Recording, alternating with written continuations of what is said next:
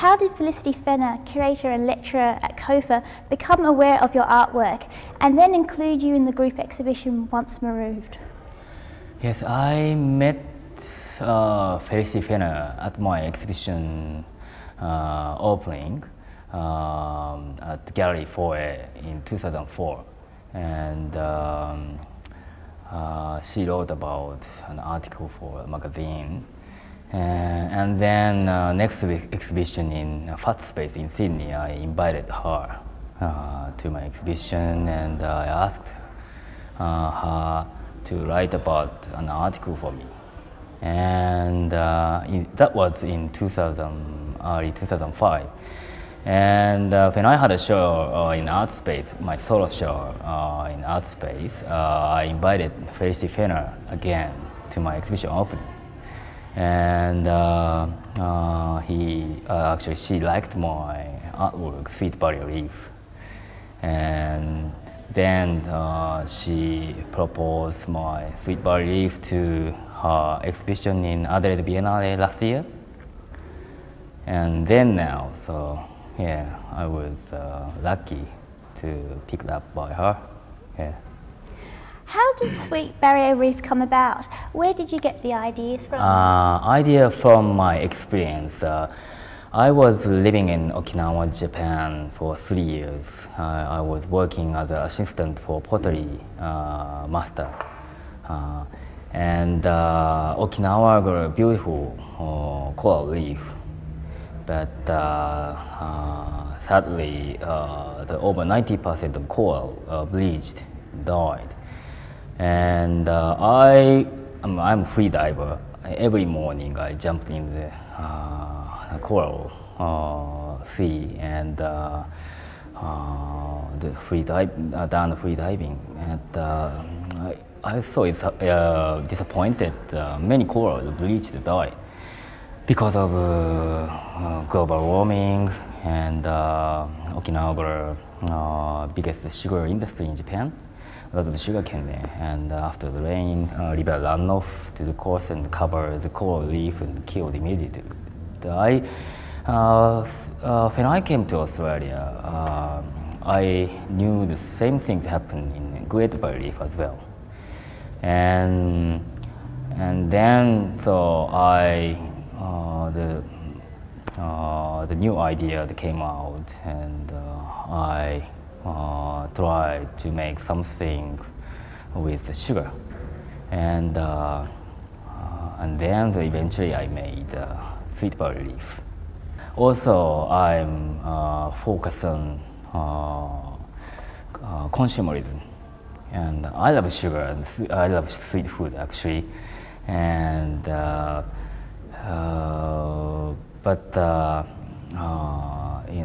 in this consumerism, in modern society, people consume sugar, other things, petrol to drive, and sugar is a kind of metaphor of consumerism and people's desire. I've noticed that from previous exhibitions you've shown Sweet Barrier Reef in different exhibition locations. How does the artwork change to fit the location of the exhibition? So the Great Barrier Reef is the World Heritage. Everybody knows Great Barrier Reef, and this Venice Biennale is the most famous the Biennale in the world, and very historical Biennale. And in Italy, and so I'd like to show this installation with message. It's not only for Australian, not only for Japanese. It's the coral bleaching is happening over the globe. So I also the festive the theme of this group exhibition. It suits my work. Because of the deliberate choice to use perishable materials in your artwork and the ephemeral nature of the artwork, how important is the documentation and the photography or the filming of your artwork? Yes, it's very perishable, and I'm gonna have a performance. I'm gonna make edible sculpture and cut and serve to attendants. So it's disappear in the opening. So documentation is very important, and document with still image and also video camera, and then edit it and show in the later. So I would like to show the documentation, what happened in the opening to people again.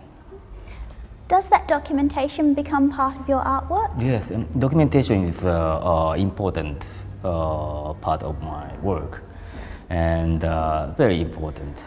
So my first work in Australia, it's called Fumie tiles. I made over 2,000 of tiles, fragile tiles, ceramic tiles featured Australian endangered butterflies, and I covered gallery floor and let people step and break them. And I spent 8 months, and the people destroyed in half an hour. So documentation is very important, and I document and edit it, and then I made it second stage of my installation with video. When you are planning and actually producing your artwork, how conscious are you of your Japanese heritage and training? How do you think your master ceramicist Kojo Tosho would think of your contemporary artwork now? Yes, I was working as an assistant for my master, Toshio Kinjo. He's making traditional Okinawan style pottery.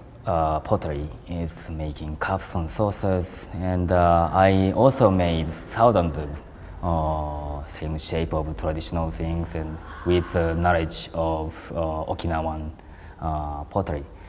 And I learned a lot of things from him. He actually doesn't waste anything, recycle everything, digging the soil from the ground and produce clay, and then after wood firing, use ash for grazing and use the tank water. And I learned like that things, and also I made thousands of pots, same style thing, and I kind of, it's like kind of monk's practice. Yeah, so this work, so I spent lots of time for the creation, and but more contemporary way. So I got a lot of skill for clay work, but clay work is very similar to making sugar artwork. Like the sugar mixing with water, it's like a porcelain, and build up crafted work. And so I don't know if my master Toshio Kinjo see my work. He, I don't know, might not understand, but yeah, I would like to show my work sometime to him. Thank you, Ken. Thank you, Ken, for your time today. Thank you very much. And I wish you all the best of luck in Venice. Thank you. Thank you.